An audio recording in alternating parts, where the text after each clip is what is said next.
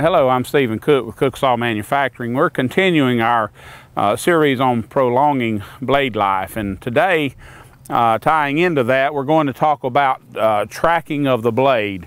And when we talk about the tracking of the blades, we'll show some close-ups here in a little bit, but it's how it runs on each band wheel.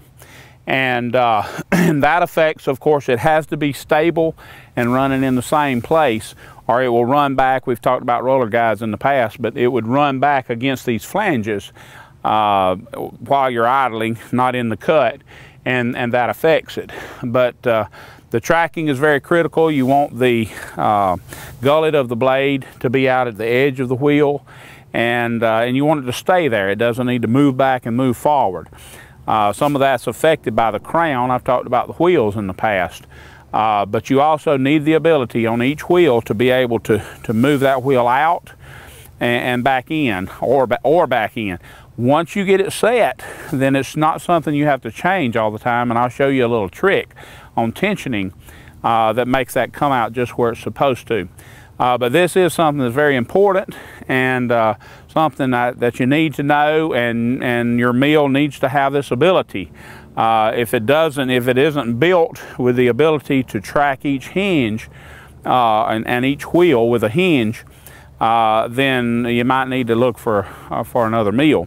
But we set ours up with that, and we'll show you how we do that. We're on the tensioning side, and this would be the idle side of our band mills that we build.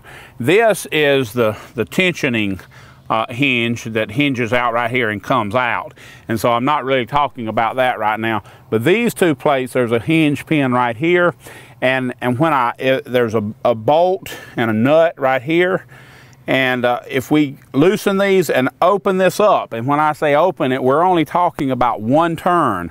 You know, a 1/16 of an inch, maybe just a little bit more than that. But I would turn like a half turn and then rotate my wheel in the direction of the cut, not the opposite, but in the direction that it will be cutting.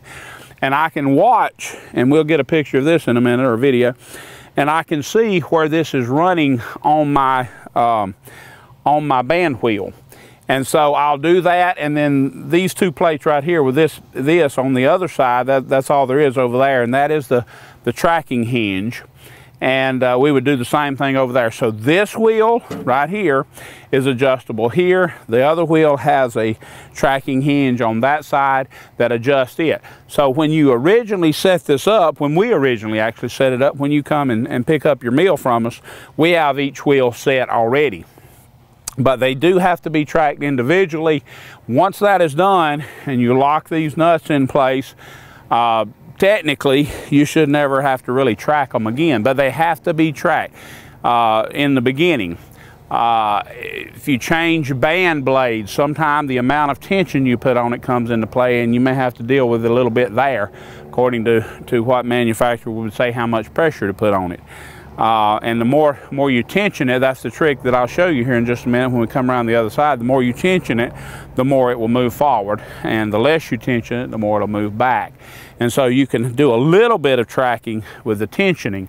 The tensioning, which you do here, and we've talked about our spring tensioning device, when you just stretch and pull tighter on that, that affects how it tracks on both wheels.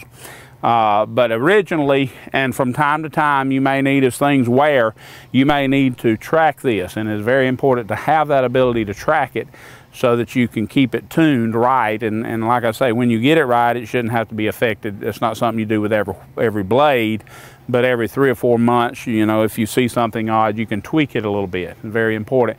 That keeps it, again, from running back on the flange or running forward on the roller guide and not being able to control it. So all this affects how accurate your cut is, and if you're not making accurate cuts, then you're putting more stress in the blade, either the back of it or heating it up, and all that shortens the blade life. We'll go around the other side and I'll show you how the tensioning and how it should look. If you see right here where we want this, we want the gullet of the blade to be pretty close to even with the side of the wheel right here. So we're out at maybe a 1/16. That's fine. Even an 1/8 would be probably okay, but you want to be close. So if you get a wheel or if you get a blade and you put it on, I'm going to back off another round or two and spin it in the direction of the cut. like this. And you can see, you may not can see that as well, but it went back a 1/16, maybe a little bit more. Now when I tighten it up again, you'll be able to see that thing. I'm gonna go forward about 4 rounds, and you should be able to see that come out. Now I'm gonna spin it in the direction that we cut, just a couple of spins here. And now if you look, you can see not quite out an 1/8, but we have some metal in the gullet coming out over the edge of that wheel. So that's a little trick.